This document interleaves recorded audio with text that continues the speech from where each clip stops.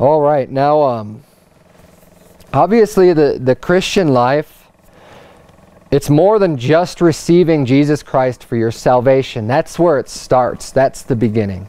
There's a lot more to it than that. Now, we have a tendency to stress our salvation because it is so important. I mean, at least if you had salvation and nothing else, I mean, your soul is saved from going to hell. We stress this because it's important when we go out and give people the gospel that their souls are saved from going to hell. It is the most important thing, but it is not the only thing. It's not the only aspect of life. Like I said, that's just the beginning.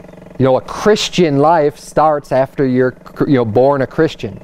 You're born again. And there's a lot more to it than that, than just being born into the family. We want to make sure we're good children. We want to make sure we're doing what's pleasing to the Father. And I want to say this morning, it's even more than just keeping yourself from sin. Because that's also an important aspect. You know, you're born again, you say, you know, I want to please God, so I'm going to read the Bible, and He tells me not to do this and this and this, so I'm going to obey Him. I'm gonna try to do what's right. I'm gonna avoid all of these sins and get the sin out of my life. Yes, do that, but that's not where it stops either. What I want to be preaching about, what I'm going to be preaching about this morning, goes beyond even that, and it goes to us serving God with our life and actually being proactive about it, taking the steps and saying it's one. Because when you don't sin, all you're doing is not doing things, right? When you're saying, well, God said not to steal, so I'm not going to steal. You're not actually doing something, you're just keeping yourself from doing something, right? You're keeping yourself from sinning, you're keeping yourself from getting into trouble in that way. But I want to preach about us actually doing, actually being in examples, being leaders, being, you know, some people that other people can look to and say, that person's a Christian, and I can tell that person's a Christian. Not only are they keeping themselves from a lot of things that everybody else is doing, but they're also doing work. They're also accomplishing something for God. They're using the life that they have, the precious few moments we have on this earth, to actually build something and do something for God and to be proactive about it. Now, I want to look at this example of the Thessalonians we're starting off with, and I love the introductory letter, that the chapter here that Paul is writing to this church in Thessalonica. Because these were good people. These were people that didn't, you know, and the church at Corinth had a lot of problems. You read 1st and 2nd Corinthians, and you see a lot of problems, and Paul's addressing a lot of issues and sins, and they have this wrong and that wrong, and you know, and different epistles are written differently. The Thessalonians are starting off right off the bat, are being pretty good. And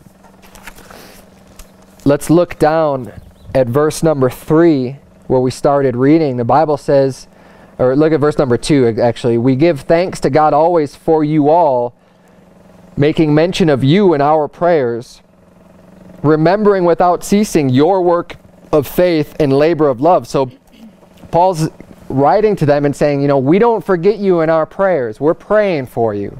We're keeping you in our hearts and our minds and our prayers. And he says, we remember your working of faith without ceasing. We remember the labor of love that you are actually doing, that you're committed to doing, your patience of hope in our Lord Jesus Christ in the sight of God and our Father.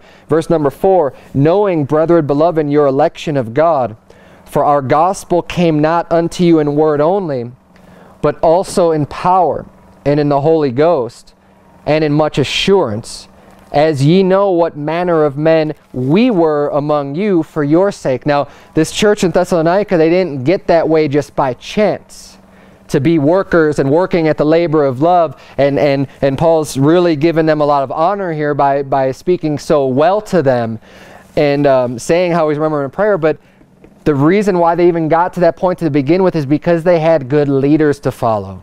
They had good examples themselves to pattern themselves off of. So he said, and he starts off saying in verse 5 there where we just read, he says, as ye know, in the latter part of that verse, as ye know what manner of men we were among you for your sake. So Paul's saying the way that we behaved ourselves, the way that we presented ourselves, all the work that we did, It was for your sake. You know what type of people we were, and that was for your sake. So you can see what type of people we are. So you could learn from us. Verse number 6, and ye became followers of us and of the Lord.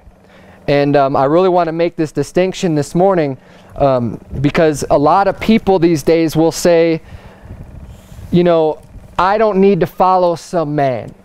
A lot of people will say, I don't go to church because I don't need some man to tell me what the Bible says. And that's their big complaint. And they say, well, who is the pastor anyways? What does he know? I could learn all this stuff on my own. I don't need to go to church. And it's a bad attitude to have.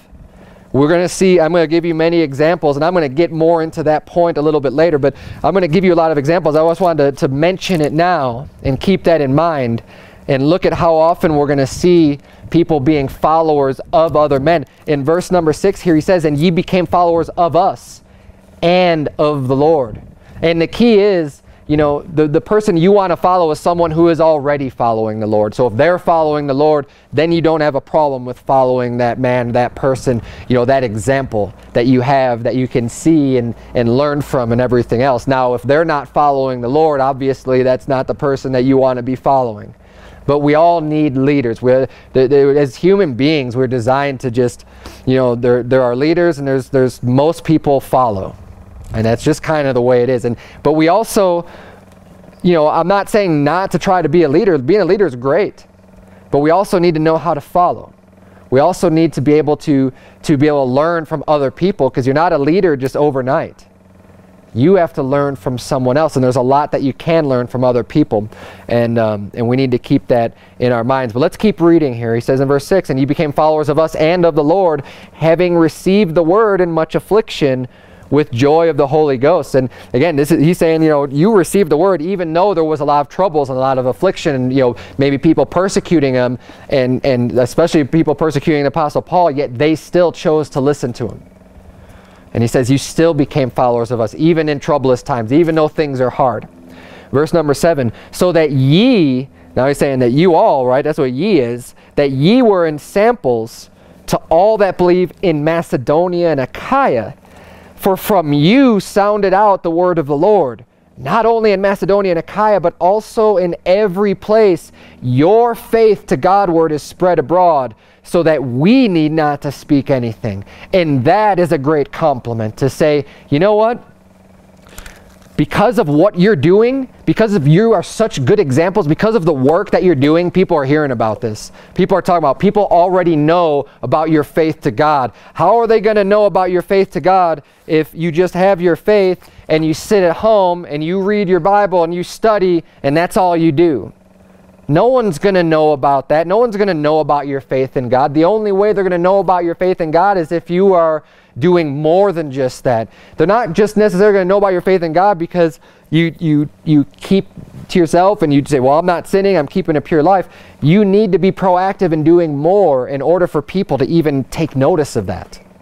In order for people to understand and to talk about, to the point to where you were examples, that's what samples means, to all them that believe in Macedonia and Achaia.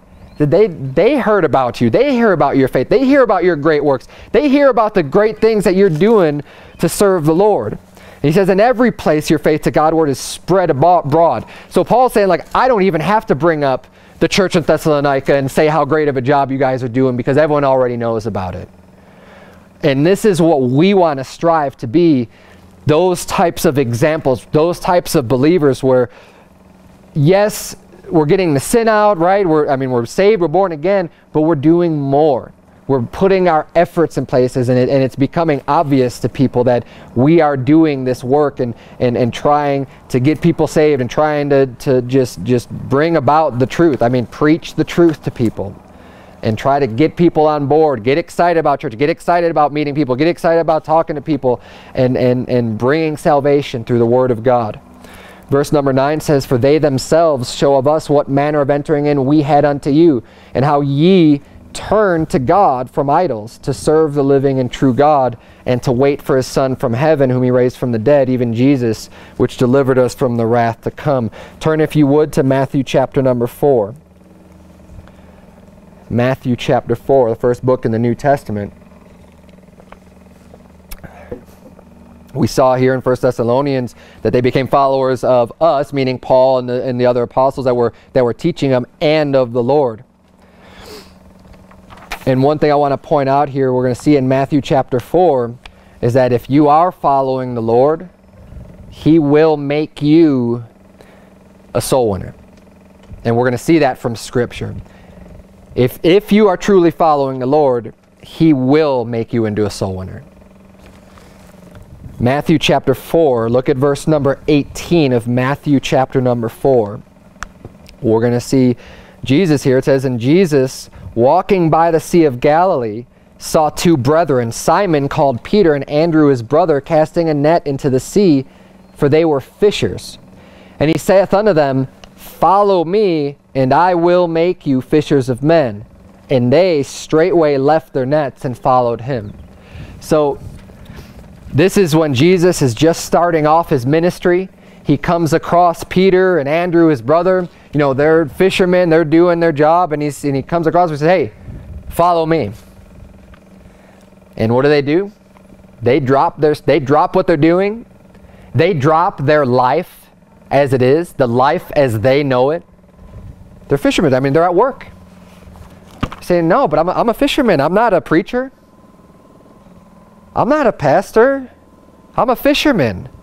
Jesus said to them, "Follow me." And when He called, they said, "Okay, we're done." And they were able to, just like that, drop everything and follow the Lord. What great faith. Hey, God's calling all of us to do different things with our life. Be sure of that.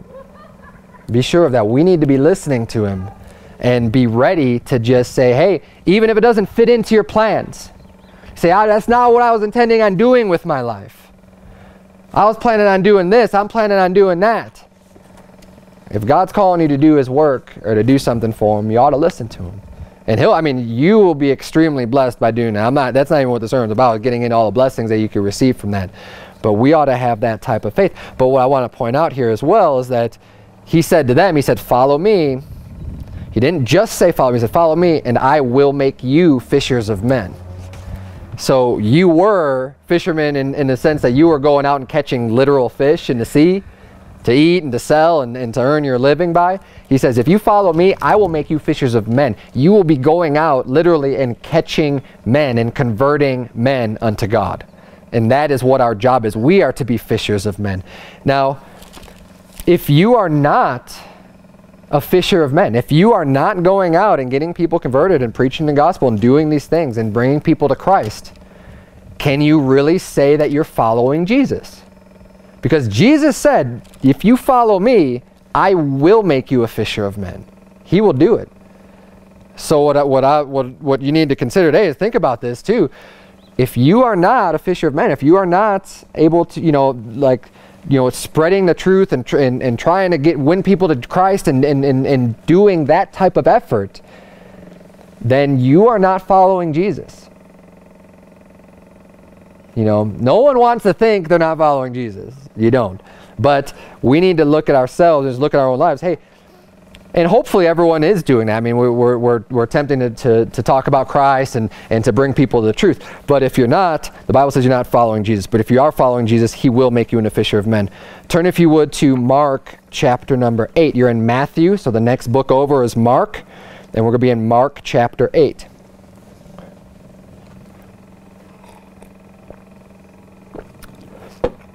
Because we also have to remember, if we follow Christ and He's going to make us into a fisher of men, it doesn't come without a cost.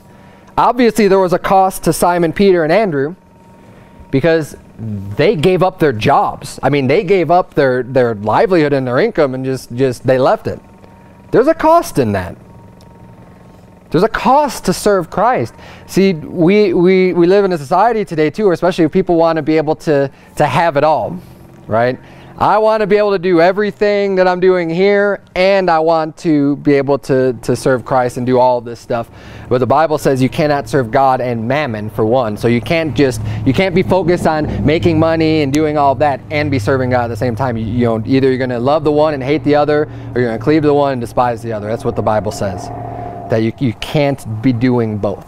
You know, we need to be able to put God first and say, you know what, the money, the titles or whatever, positions, power, whatever it is that you're looking for in this life, none of that really matters anyways.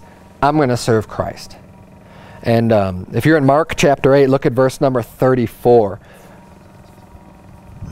Jesus tells us here that there is a cost to serving him. Mark 8:34 says, "And when he had called the people unto him with his disciples also, he said unto them, Whosoever will come after me, let him deny himself, and take up his cross, and follow me.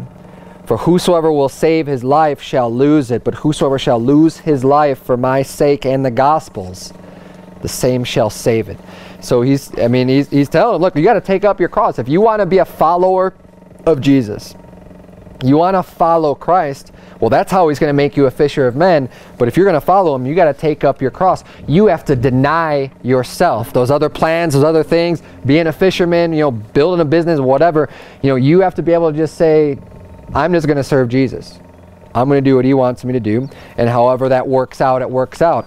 But you need to be willing to be able to give him all based on what he's calling you to do, and not to be so stuck on your own stuff, but being able to pay that price in order to follow him. Now, and this isn't just for pastors. Not all of the apostles were pastors, too. Just remember that. You know, Peter was a pastor. John was a pastor. They were elders. The Bible refers to them. You can see that from Scripture. But it doesn't record every single one of them becoming a pastor of a church. So don't just think that like, oh yeah, of course they were. But how do you know what God's calling you to do? How do you know that? Right? I mean, you say, well, I can't be a pastor because, you know, because I'm a woman, or because I've been divorced, or because I don't fit all the criteria to be a pastor. Okay, it doesn't mean God's still not calling you to serve him. God's calling all of us to serve him. It's just in different capacities. There's different capacities that we can serve God, but he still wants you to have the same attitude. He still wants you to be able to say, okay, I'm going to take up my cross daily and follow him. I'm willing to pay the price of whatever that may be. And again, I'm not saying it's exactly the same for every single person, right? But I'm willing to do whatever it is that I need to do in order to fulfill my role that God has laid out for me, the plan that he has for my life. Now, turn, if you would please, to Ephesians chapter number 4. So after the 4 Gospels, we got Acts, Romans,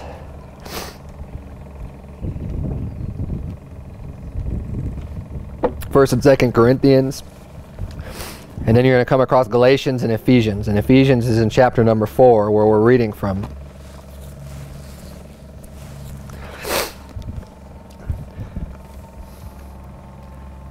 Those were both examples that we just saw about Jesus literally saying to follow him, right? Becoming a follower of him. There's a cost. That's following him directly. But now I'm going to switch gears again and go back to following a man. Because there is nothing inherently wrong with following a man just by itself. If a man's following Christ, there is no problem with following that man. And this is the very reason why God has ordained pastors and teachers of churches. There are men that are in a leadership position that are supposed to be examples that you're supposed to be able to follow. You should be able to follow the example of the pastor. That's why everything that we do and that I ever ask you to do, I'm going to do myself. I would be a hypocrite to be asking you to do things if I'm not willing to do them myself. Because a lot of people will say, oh yeah, well, you're the pastor, you're supposed to do all this stuff. You say, but you don't understand. I've got a job. Yes, so do I. You don't understand. I have a family. Yes, so do I. You don't understand. My wife's pregnant. Yes, so is mine. Okay? I am making time to do everything in here. You say, well, yeah, but you're the pastor, you're supposed to do that. Yes, I am supposed to do that. But I'm also showing you that you don't just have to be a full-time pastor to do all these things. If you want to do it, if you want to serve Christ, if it's in your heart, you can do it too. There's no doubt about it. I'm a busy guy, yet I still make the time to read my Bible, to pray, to memorize, to go out soul winning. I prepare sermons. I study. I do a lot of other things. I manage to do that with my time. So Try not to make excuses for yourself. Look at what manner of men you have before you to be an example. The same way that the church of Thessalonica, they had the Apostle Paul. Now, I'm not saying I'm an Apostle Paul. What a great man to be able to follow. But he's someone who said, laboring night and day. He worked as a tent maker. He says, look, we worked. We fed ourselves so that you wouldn't be burdened, so that you can see that we're hard workers and that this is what needs to be done. And if you're going to serve God, you need to be a hard worker too. You're in Ephesians chapter 4. Look at verse number 11. We're going to see here, because God has given us, He's instituted and ordained people to be teachers and pastors and these leaders. He wouldn't have ordained them if we didn't need them, if it wasn't necessary for us. Ephesians chapter 4, verse number 11 says, and He gave some apostles, and some prophets, and some evangelists, and some pastors and teachers. Why? Verse 12 says, for the perfecting of the saints, for the work of the ministry, for the edifying of the body of Christ. These are all of the things that these positions, the people in these positions are supposed to be doing. Perfecting the saints. Making you more complete, more perfect, a better understanding, learning a lot more about God. The work of the ministry, ministering unto other people, that's part of the work. That needs to be done. People need help, and someone needs to be a helper. Someone needs to be going out and helping other people. That's what a lot of these roles are supposed to be fulfilling. That's why the pastor can also be called a minister, because they're ministering unto people, helping other people out.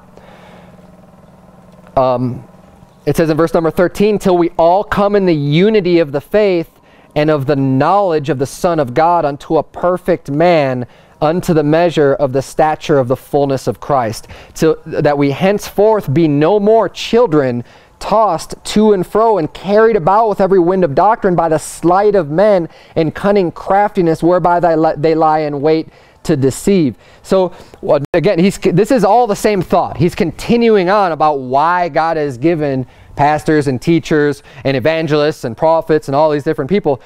Part of the reason is so that we're not just children in the faith. It's so that you can learn, so that you're no longer just children that anytime someone comes along with a new doctrine, you just get kind of caught up in that because you don't know the Bible very well, because you're not very well founded in the truth yet. And there's a lot of people that are out there just looking to deceive people. That's where the prosperity gospel is coming from. They are out looking to deceive people. Do they use the Bible? Yes, they abuse it. They use it and abuse it and try to tell you, oh, if you give $100, you'll end up getting $1,000 back. You give $1,000, you'll get $10,000. God will pour out that blessing upon you. Why are they doing it? They're lying because they want the money, because they're preaching for filthy lucre's sake. But there's a lot of people out there like that, and they could sure make their messages sound good. Not factual, but good. It might sound pleasing. Hey, who doesn't want to hear, oh, all I have to do is give $100 and I'll get 1,000? That appeals to that flesh, right? Sounds like a great deal, but it's lies.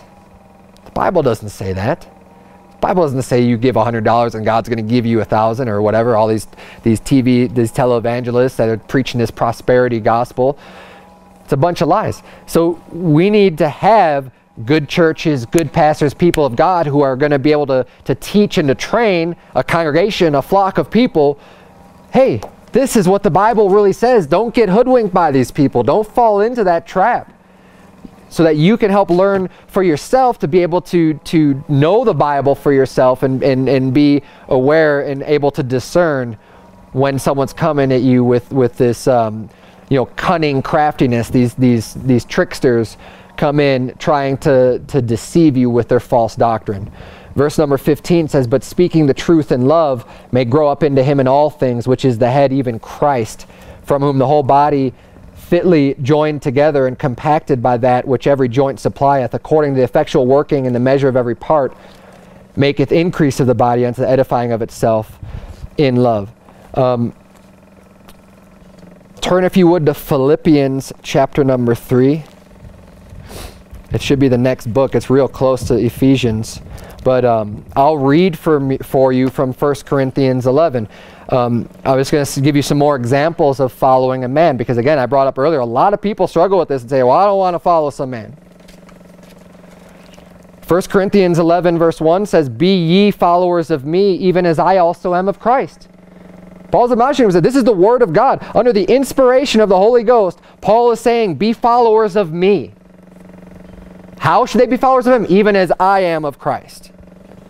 That is the way that we are to follow man. Hey, when someone's following Christ, you can follow that person. That's a good example when you can see what they're doing is lining up with Scripture. You can see that they're following Christ. Hey, you can now start to learn, because what you're doing is the Bible will teach you a lot of the things that you need to do and can tell you how to do them.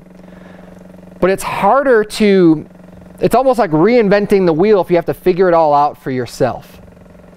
This is one of the reasons why learning from men is important. What I mean by that is, for example, right? You can get, just by reading the Bible on your own, that we're supposed to preach the gospel to every creature. You can see that in Scripture. You can see the importance of it. It makes sense. You can start to look at how did they do it. Well, Jesus Christ sent people out 2 and 2, right? You can see a couple of conversations, but not a whole lot about actually going through the plan of salvation. This is where someone who's already been doing things for a while, has already tried out different approaches, has already, gone out and had a lot of experience, can help you, right? This is why we do the Soul Winning Workshop. Look, I've been out for about 8 years knocking on doors and talking to people on a weekly basis. Every single week for the past 8 years. I've been doing this, sometimes more than once a week, multiple times, whatever. I've got a lot of experience doing this, and there's a lot of things that you pick up along the way. There's a lot of things that you learn. Learn that stuff from somebody. That's what a leader, that's one of the things that you can learn from a leader. Obviously there's a lot of things you learn, but that's a good example of saying, someone say, I don't need some man to teach me. Well, what about someone who's been doing this for a really long time and studying their Bible for a very long time? And has had many confrontations with people who have brought up disputes and have brought up, contradictions or whatever you want to call them, or other faiths. Well, a lot of that I didn't know the answers to for a long time, but I had to look them up and study them so that way I can know that stuff. And you can all do that too, but the thing is, you get the benefit of being able to learn from someone else who's already put in a lot of work, just like I did. Okay, I was plugged into church for 7 years before pastoring, and got really involved and sat under a lot of good teaching and learned everything I could possibly learn before getting to a point to where I'm able to teach other people now. And we see from Scripture there's nothing wrong with following someone else who's following Christ.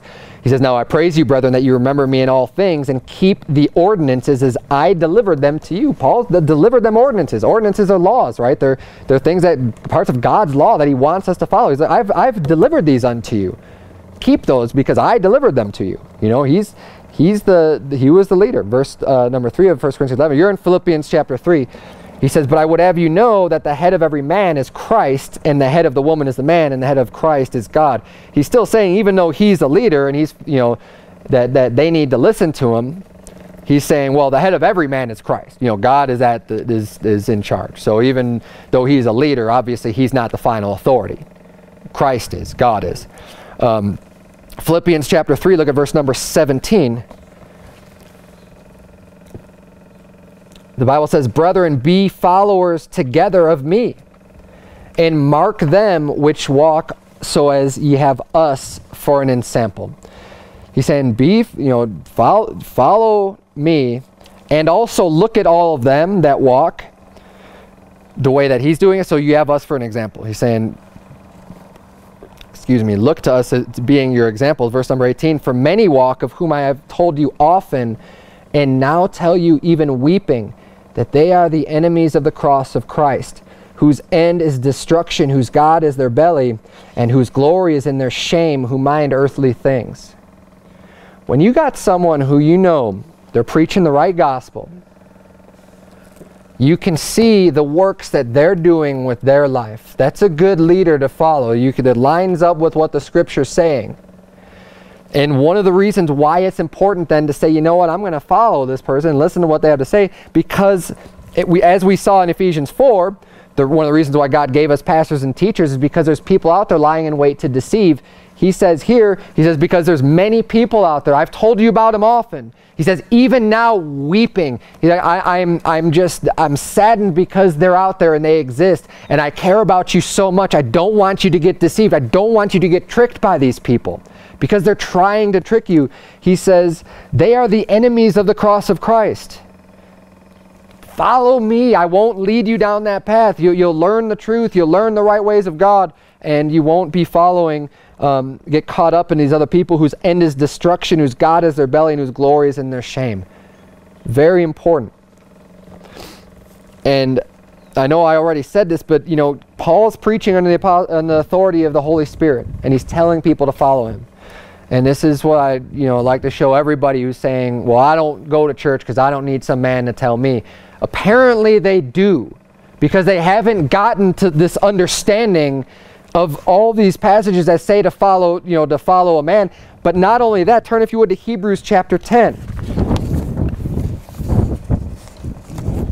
Because these people seem to be ignoring the part of the Bible that actually commands not to forsake the assembling of yourselves together.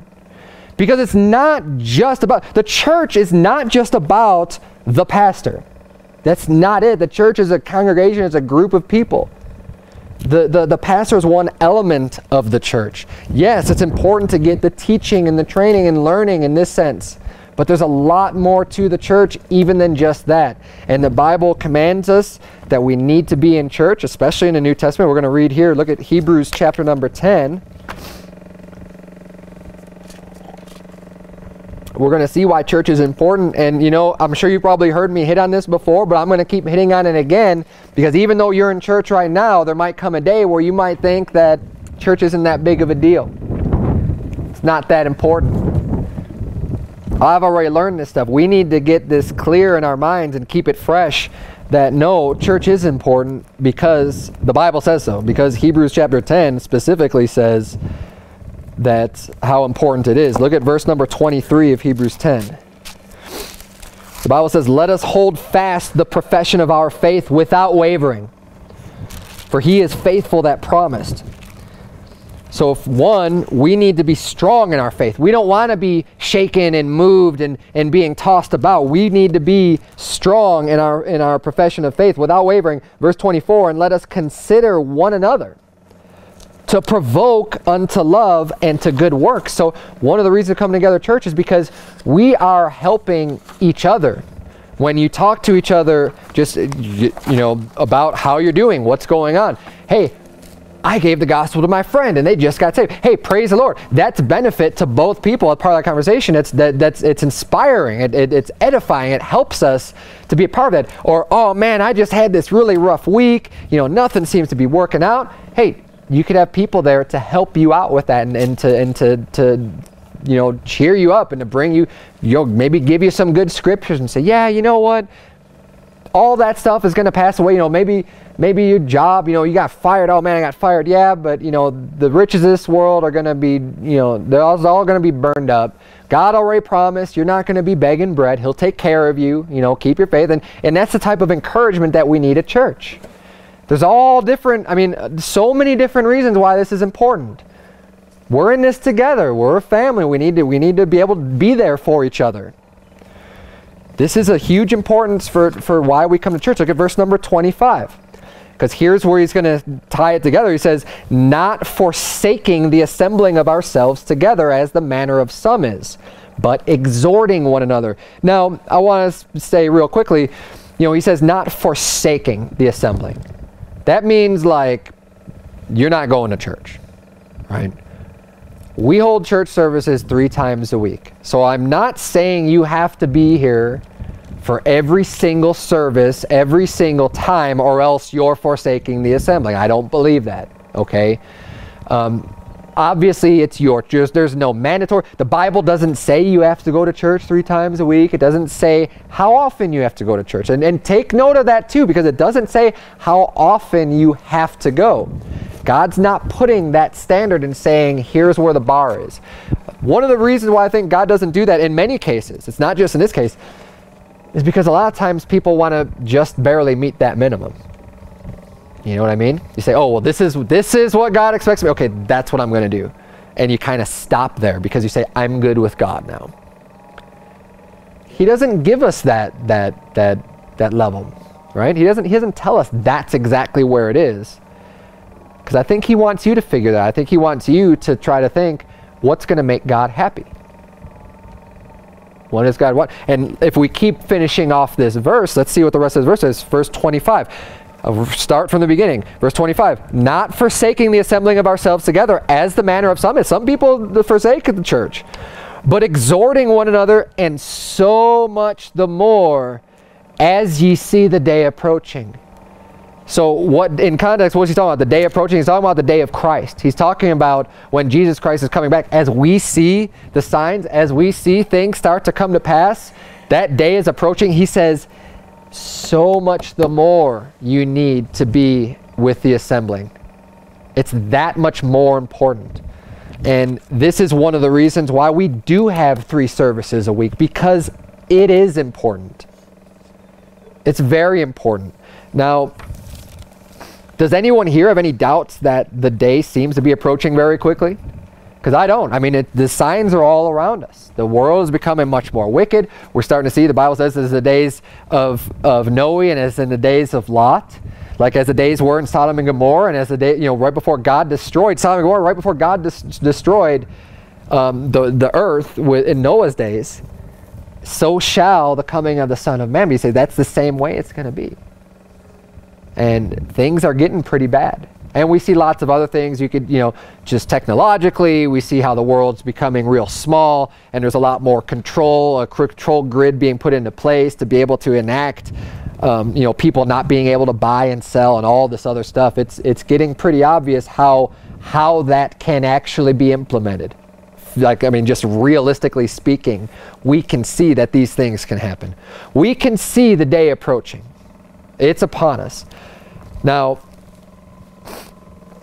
doesn't this verse say that we need more church as that day approaches? We need to be in here more. We need to be gathering together more. We need to be edifying each other more. We need to be learning more. We need to be prepared. We need to be ready. Now, don't miss out on what's being offered here either at this church, because I love everyone that comes to this church quite a bit. And I work very hard to equip you as a Christian to follow Christ and to withstand the evil that's bound to come your way as a result of following him. When you start to follow Christ, the devil's going to come and attack you because he doesn't want you following Christ. He'd rather just have you doing nothing and saying nothing to people. But when you actually do start to do things, he will attack you. I am working hard to combat that. I want you to be ready to withstand it. I want you to have the knowledge. I want you to have the strength to be able to stand up against that and to face that. The things that are being taught here are very important. Our church is very social, and we should have friendship here. We should have great fellowship, which we do. I think we're all in you. We're very small right now, but we've got great fellowship and unity, and I know everybody's thinking about each other and praying for each other, and that's great, and I love that, and I'm not going to downplay that at all. But there is more than just that, especially what this verse is talking about, because it's all important. The teaching's important, the fellowship's important, the unity's important, everything is important, and we need this so much the more as we see the day approaching. And I hope that attending church is a priority for you because of how important this is. Because there's a lot at stake. Just spiritually speaking. We want to make sure we are as ready as possible. Now, I remember when I finally got right with God. I got saved when I was 20, but I was not right with God. I was living a life that I shouldn't have been living. I was in a lot of sin. I just didn't really You know, every once in a while I'd dust off my Bible and maybe read a page or something, and that was it, okay?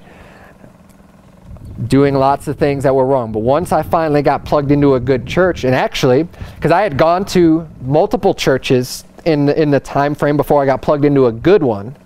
I've been to many of them, but didn't really seem to stick for some reason. Didn't really seem to learn a lot. Didn't really seem to grow. Didn't really, you know, a lot of it is my fault for not sticking it out longer at some places, and you know, I definitely should have been obeying the scripture of not to forsake the assembling of ourselves together, because these people are saved. But when I got into a church where I can see a great leader, somebody who lived and breathed what he believed and what he preached. My old pastor, I could see that he was different. I can see this guy believes the Bible, because he's not just talking about it, he's doing it. And that example, yes, look, God worked in my heart, God worked in my life. I believe God led me to that church. But I needed that man to be an example, for a real life example for me to see, because I was a baby in Christ. I didn't know any better. I needed someone to help guide me. I didn't even have enough character to be able to take the Bible and read it on my own and just learn everything on my own. Look, I was a baby. I needed help. I needed someone to show me the way and to guide me a little bit. Now, I used my discernment. I had the Holy Spirit, right, telling me, helping me along a little bit, and I could watch and say, okay, is what he's doing right? And I could still go back and read for myself, and that's what I did do. But without having someone like that, I wouldn't be where I'm at today. And it was very shortly after, I remember vividly, when I first started going to church, within just a few weeks, man, I was like a sponge. I started downloading all this preaching, and I'm listening to this, I'm reading the Bible, I'm doing, you know, like as much as it's exciting. It's exciting. When you start hearing the truth, like, man, this is great, because God's word is awesome. And when you got someone just preaching it and teaching it and living it, and like, man, you're really doing this stuff. You're actually getting people saved from hell. I mean, you're doing this great work. I want to be a part of that, and I want to know as much as I could possibly know. And that's what helped me out a lot, and that's what hopefully I can do the same for you. I want you to get excited for serving God. I want you to get to that point where you say, you know what? Man, I want to be in church. I want to be here. I want to hear the preaching. I want to learn as much as I can. Because honestly, you know, I put a lot of work into my sermons, and I preach 3 times a week. And not any one of them do I just say, whatever. I got to make another sermon. Okay, well, I'll just do something easy and that's it, and you know, whatever. No, there's a lot of time and effort goes into this. I am investing, not just for myself, but for you. I am doing the research and studying out a lot of topics to try to explain this, and to the best of my ability be able to teach it, so that you can learn and grow from what I'm doing in the work. If we were all doing the same amount of work all the time, that's a lot of work being done. And at different levels of our Christianity, not everyone's even capable of doing that and putting all the pieces together. I'm trying to do that for you. So all I'm saying is that, you know, look, I'm not saying you're not right with God. That's why I started off saying that if you don't come to all the services or whatever. I'm just stressing the importance of church, because we need it so much the more as the day approaches. And you know, whenever you can, I think you would be benefited by being in and being a part of the group as much as possible. And I think that's what the Bible's teaching, is that we do need this so much the more. We need all of it. We need the teaching. We need the fellowship. We need the whole 9. We need it all. Turn, if you would, please, to 2 Thessalonians chapter number 3. I might have to skip the last part of my sermon here, but we've either got this is either the last place we'll turn to or one more. It depends on how long I could hold out here. 2 Thessalonians chapter number 3.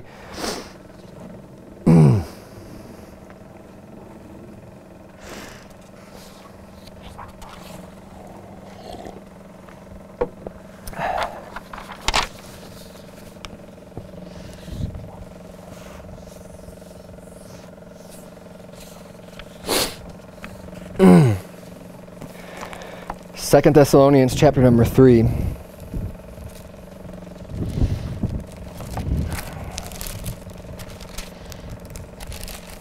If you're in Hebrews, if you're looking for it, it's before the book of Hebrews, so it's going to be left in the Bible from where you're at.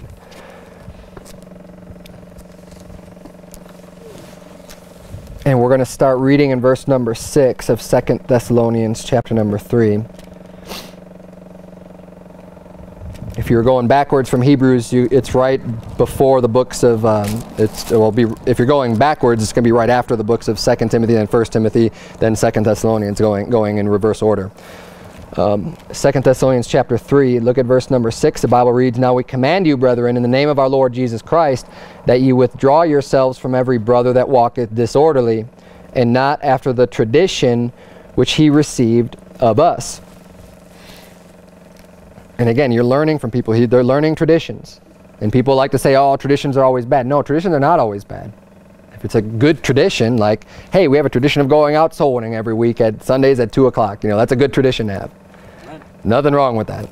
But, and he's even saying, look, not after, withdraw yourself from these other people who are out sinning, and not after the tradition that you've learned from us. Verse number 7, "For yourselves know how ye ought to follow us. For we behaved not ourselves disorderly among you, neither did we eat any man's bread for naught, but wrought," that means he worked, "but wrought with labor and travail night and day, that we might not be chargeable to any of you, not because we have not power, but to make ourselves an ensample unto you to follow us." So what he's saying is, when they came and they were evangelizing and they were preaching the gospel, it would have been just fine for them to receive money at their hands because they're doing all this work for God.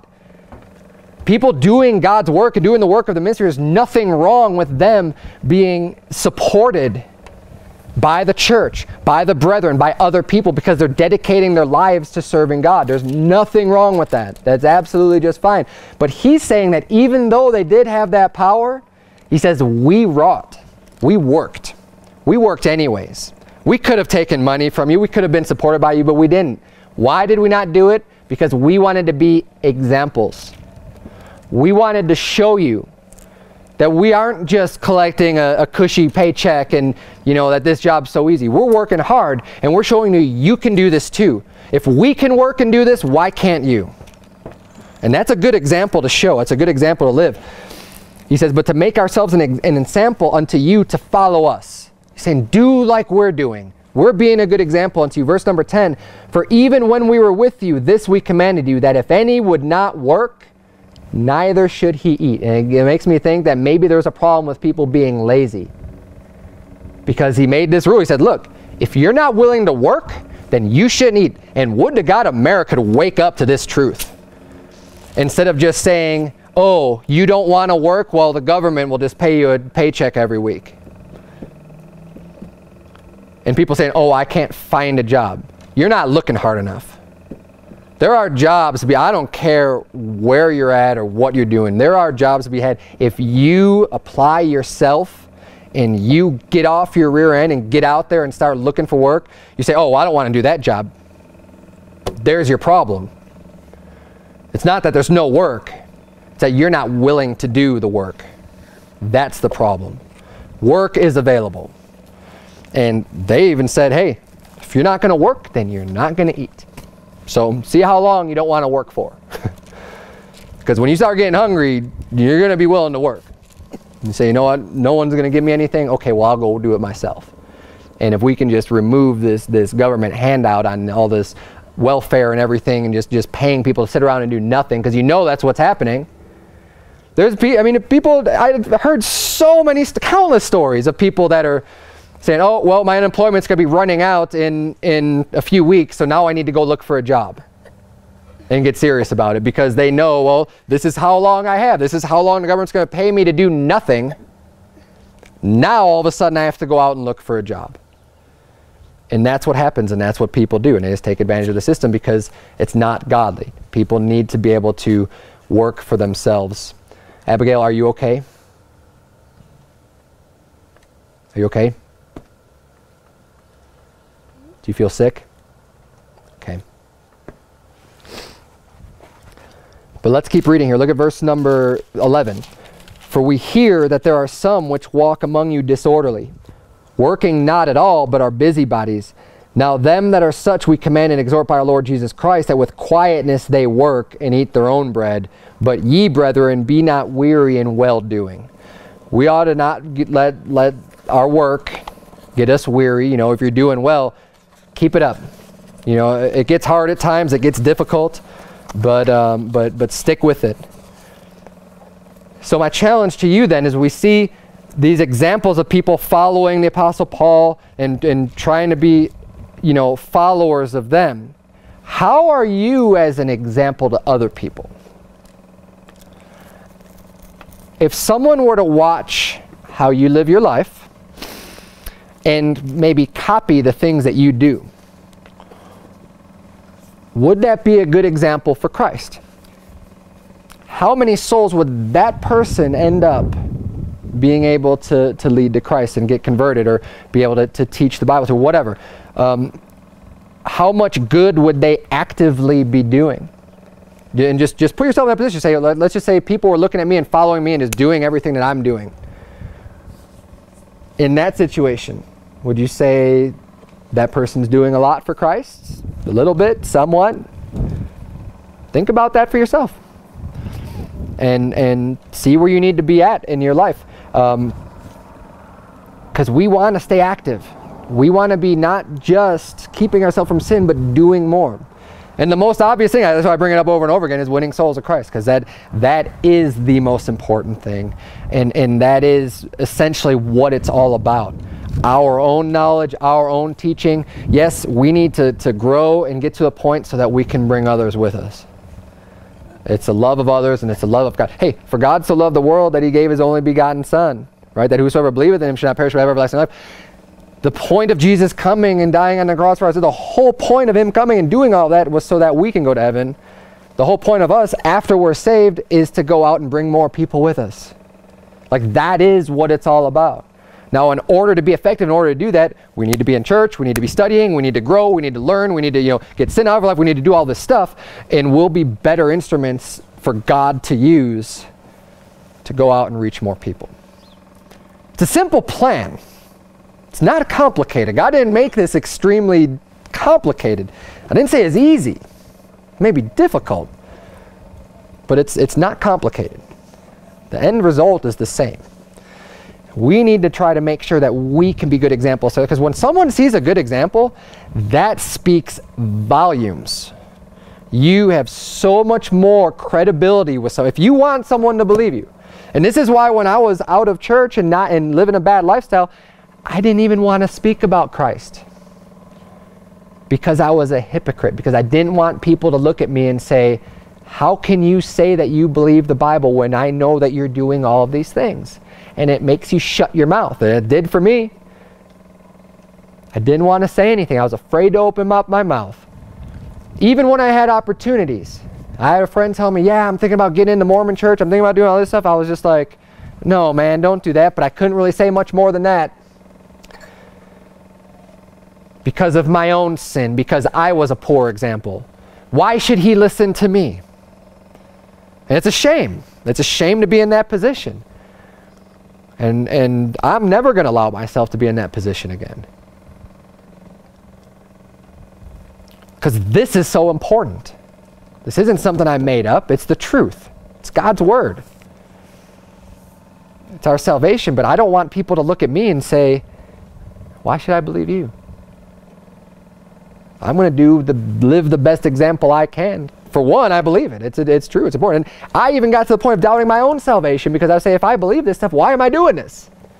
Because it doesn't make any sense. I would even question myself. Why am I doing these things? Now, I know I was still saved. I had the Holy Ghost that lived I was born again. I knew it. I knew I was saved. Because I was. Because I put my faith in Christ. Because that's all I had to do. But going down that road, going down that path, you know, it just leads to more problems. You're not going to be able to be effective. You're not going to be able to get people saved. And you'll even end up doubting yourself and doubting your own salvation. And, you know, we need to find, and I didn't have a good leader to follow at that time. And I should have. So,